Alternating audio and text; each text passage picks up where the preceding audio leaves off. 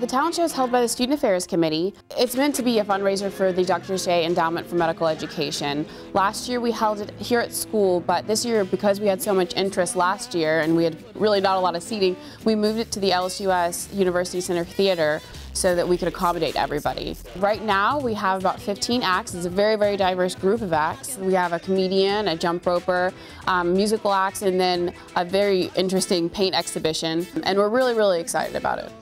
The talent show is going to be April 23rd at 6:30 p.m. at the LSU University Center Theater. Right now, we're pretty maxed out on acts. We're trying to keep it a decent length of show, but if you want to start cultivating your talent for next year, you're more than welcome to.